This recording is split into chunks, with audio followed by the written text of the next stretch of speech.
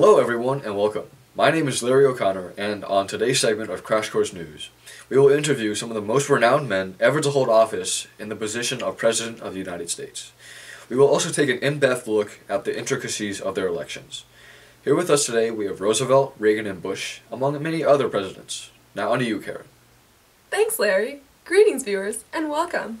Today with me I have some of the most influential men in American history. First off, I'd like to start with President Lyndon B. Johnson, the man behind the Great Society. Hello, Karen. It's a pleasure to be here. So, President Johnson, what was it that made your Great Society program such an incredible success?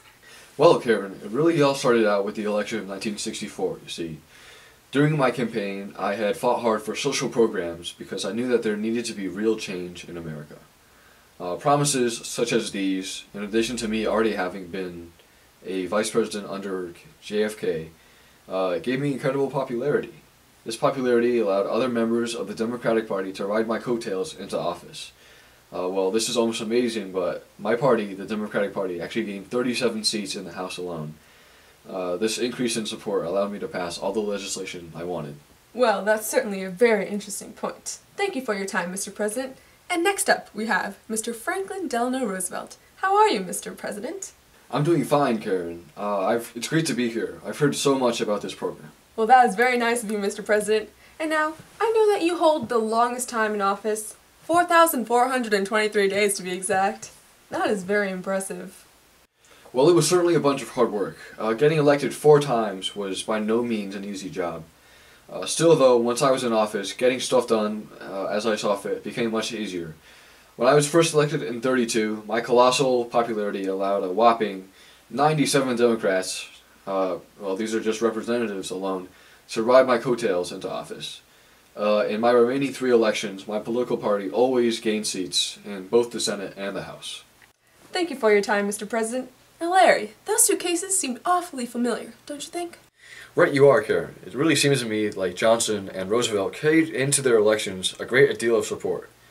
Is there a term for this? Of course, Larry. It's called the Coattail Effect. This takes place when a political leader attracts votes for candidates of his party.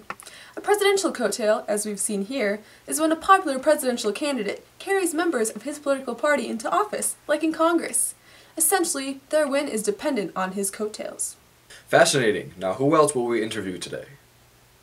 Well, Larry, next up we have the man who can proudly say he was the 41st President of the United States, President George H.W. Bush. How are you, Mr. President? Hello, Karen. Thanks for having me here. Thank you for coming. Even before being elected president in November of 1988, you'd accomplished much in the government. Yes, Karen, that's certainly true.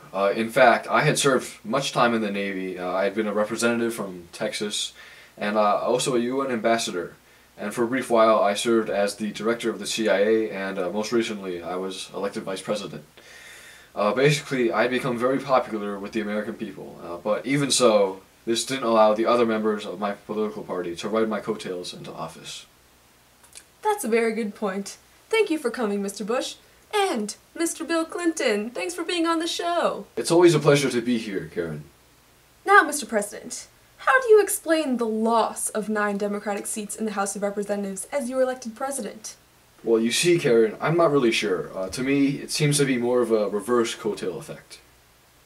Oh yes, same with our friend George Bush Sr. How interesting. Well, yes, it got me into a little bit of trouble during my presidency, but that's all behind me now. Oh yes, I'm sure we all remember. And I'm afraid our time with you has lapsed, Mr. President. Thank you for your time, Bill. Thank you, Karen. I always enjoy coming on your show.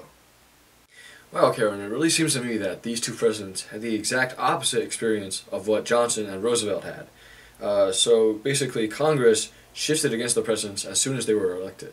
Yes, it is strange indeed, Larry, but I suppose even the strongest of presidents don't always experience the coattail effect during their elections. And as we've seen, this effect has been on the decline throughout the years, mainly due to the more important roles incumbency and parties have on elections. And now, let's take a look at our final 2 presidents and their stories. First up, we have President Ronald Reagan himself. Thank you so much for joining us, President Reagan. It's an honor to be on your show, Karen. Now, Mr. President, you gained considerable support in the 1984 election. Was this boost in party support reflected in Congress at the time? Well, I did win by a very considerable margin in the 1984 election, But no, there was not really a considerable effect in Congress. So, you know, I must say... Thank you, Mr. President. And now last, but certainly not least, let's have President Richard Nixon. Thanks for having me, Karen. It's always a pleasure to be on your show. And are we ever so thankful to have you, Mr. President. Now let me get this straight. You won a landslide victory against Mr. McGovern, yet there wasn't much change in Congress. How can you explain this? Well, yes, Karen, that does seem to be true. Just another case like my good friend Roosevelt's, a sweeping victory for the president, yet not much reciprocated in Congress. What would you say caused this change, Larry? Well, Karen, I think it might be because the Coattail Effect isn't very much guaranteed. I mean, as we saw with Clinton and Bush, sometimes the exact opposite of the Coattail Effect can occur. I think it just really just depends on the circumstances of the election. Really interesting, Larry. And Mr. Nixon, thank you so much for your time. The pleasure is mine, Karen. So, Karen, I'm just thinking about something. Enlighten me, Larry. You know, Karen, this has all got me thinking about the 1970s. I mean, you know, big hair, disco music, and Republicans. The Republicans never rode coattails like they could have. Oh, now I remember, Larry. The Democrats were vulnerable, yet they ran unchallenged. Interesting aspect of coattails in American history, Larry. So would you say that the effects of coattails are decreasing? You bet I would, Larry. Incumbency and political parties are just two enormous factors that have almost completely outweighed the coattail effect over the years. That's certainly very fascinating. So this concludes our segment today on the Coattail Effect. And from all of us here at Crash Course News, we hope you have a nice day.